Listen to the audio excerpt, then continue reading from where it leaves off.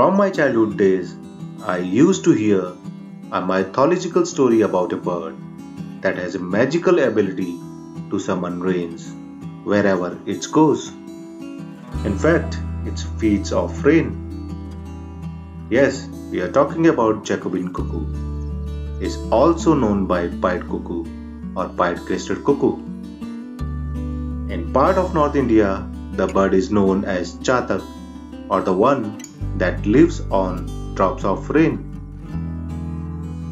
Its black crest is interpreted as second beak that points up at the sky, waiting for the rain to quench its thirst.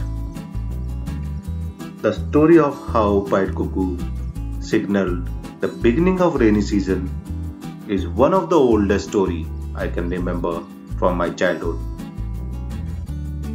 The bird's legend has even been referenced in the work of poet Kalidasa.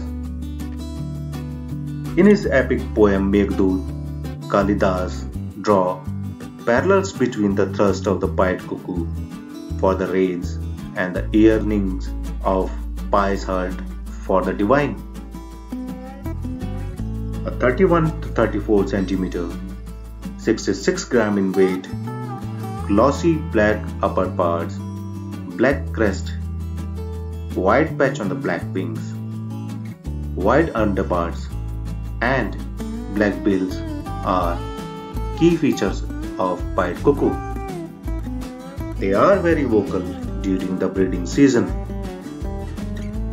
The habitat of the bird is open woodland and scrub, dry thorn savannas, thorny jungles, and plains. They feed on various insects and caterpillars. The bird is classified as a least concerned species by IUCN. Thank you for watching. For more video, kindly subscribe the channel.